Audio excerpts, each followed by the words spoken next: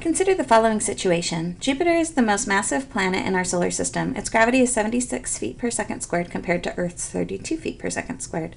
The data below represents the height of a rocket launched from a hill on Jupiter. So T is going to represent the time that the rocket has traveled in seconds. And J of T is going to represent the height of this rocket on Jupiter in feet. The first question here asks us to use technology to determine a quadratic regression model for this situation. This is very similar to the linear regression that we did in the last problem here in this unit. Really what we're trying to do is just basically come up with the best quadratic equation that fits this particular data. Now, why would we use quadratic equation type of data? Well, let's take a look. First thing that we're going to want to do is have our, in this video, I'm going to show you how to solve this using the calculator. I'm using a TI-84 Plus here. The instructions, again, should work pretty well if you have any TI-83 or 84 model. If you do not, then I suggest you watch the next video, which will solve the same exact problem using Excel. The first thing that you need to do if you want technology to find any type of equation of best fit, in this case we want a quadratic equation of best fit, we need to tell the data values to the calculator. So we start by hitting the Stat button. We're going to choose the Edit option, and then we want to clear out any data that we already have in the memory. So we're going to go ahead and clear that out. Again, to clear out the data, go up, highlight the list name, hit Clear, and then hit Enter. Once you've done that, we're ready to go ahead and type in our values. For T, our values are very simple, 1, 2, 3, 4, 5.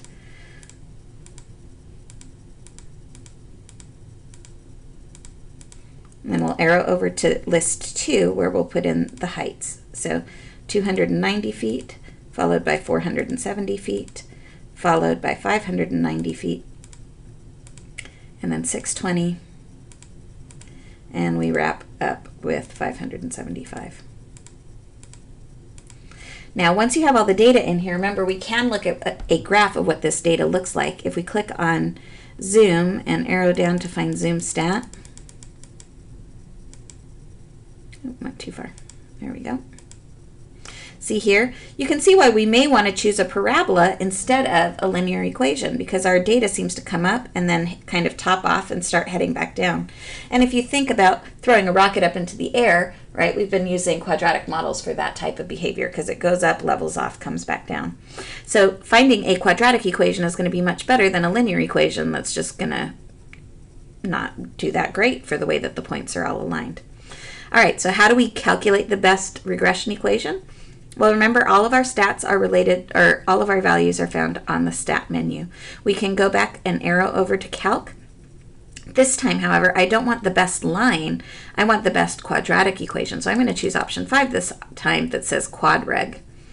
Choose that. We want our X value in list 1, our Y value in list 2, nothing in the frequency list.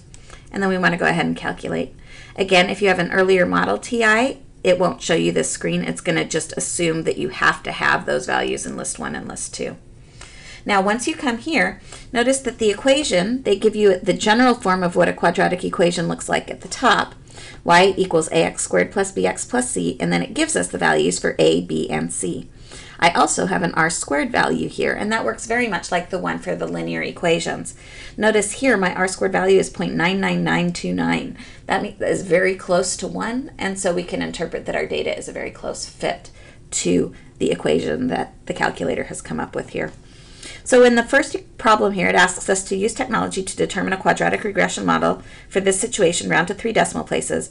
What we're going to do is we're just going to go in here and use this y equals ax squared plus bx plus c. And then we're going to rewrite it with those a, b, and c values in here. So negative 38.571 x squared plus, instead of b, we're going to write 303.429 x plus c. Instead of c, we're going to just write 23. And there's my best fit equation regression model that's a quadratic equation. Now we can, once you have a quadratic equation model, we can use that to answer other questions about our situation. The first question here asks, based on your model, what is the height of the launching tower? Well, it may seem kind of strange to ask that kind of question, but remember, when was it that you started launching? We started launching when the time was equal to 0. In this case, remember, our time is our input, so that's where the x's are, and our height is the output, which is where our y's are. So here, if we want to find where the height of the launching tower is, we're going to put t equals 0, or in our case, we're going to put x equals 0 to find the y. If we put 0 in here for x squared, that's all gone. If we put 0 in here for x, that's gone too, and all I'm left with is 23 feet. So the launching tower would have to be 23 feet tall in order to get this particular configuration. The last question asks, based on your model, when will the rocket hit the surface of Jupiter? Well, you're shooting the rocket, it's going up, it's going to come back down, it's going to crash when the height is equal to 0. So you don't have h as a variable anywhere. So when j of t is equal to 0, or if you want to think of it as our output, when y is equal to 0.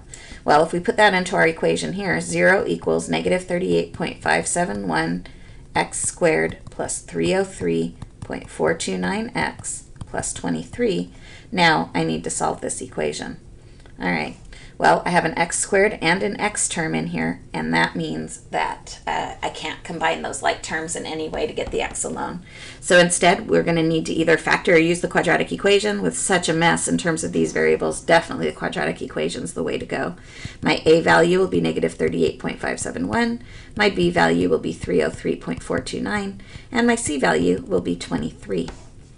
Once we have all of those points identified, we're going to go ahead and plug our values into the quadratic equation. Again, that's x equals negative b plus or minus the square root of b squared minus 4ac, all divided by 2a. Now let's plug our points in. Negative 303.429 plus or minus the square root of, instead of b squared, we're going to have 303.429 squared minus 4 times negative 38.571 times c is 23, and all divided by 2 times a, which was negative 38.571. Now we can go ahead and evaluate each of our sections. So we end up with negative 303.429 plus or minus the square root of, let's go ahead and figure out what that whole mess inside there is going to be. It's 303.429 squared minus 4 times negative 38.57 times 23.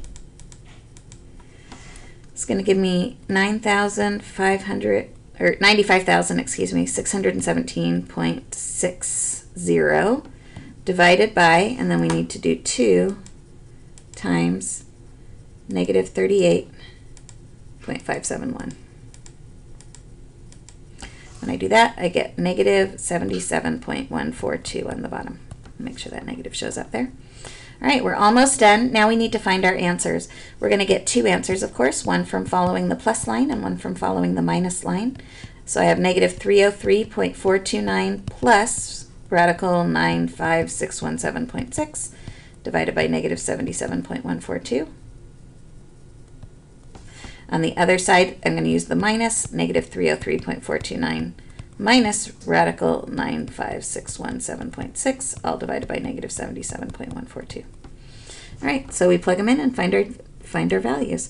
For the first one, we get negative 303 plus radical 95617.6. Make sure you hit the enter there. We get 6.221 divided by negative 77.142.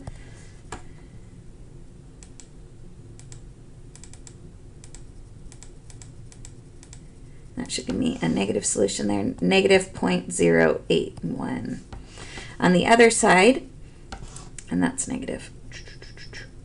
On the other side over here, for my second solution, when I do this, I'm going to have negative 303 minus, this time, the radical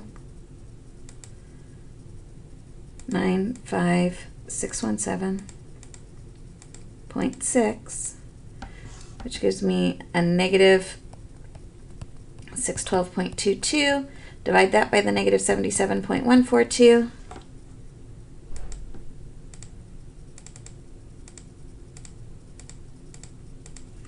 And I get a positive 7.94. All right. So the question was asking, when is the rocket going to hit the surface of Jupiter? My values for x, or my input, is time in seconds. A solution that I do get here is negative 0.08 seconds. From a practical perspective, that doesn't make any sense. You can't, nothing happened before we launched the rocket, so that is not the solution we're looking for. We just want to keep the positive answer in this case, which is 7.94 seconds. So it'll take that long for the rocket to come back and hit the ground again.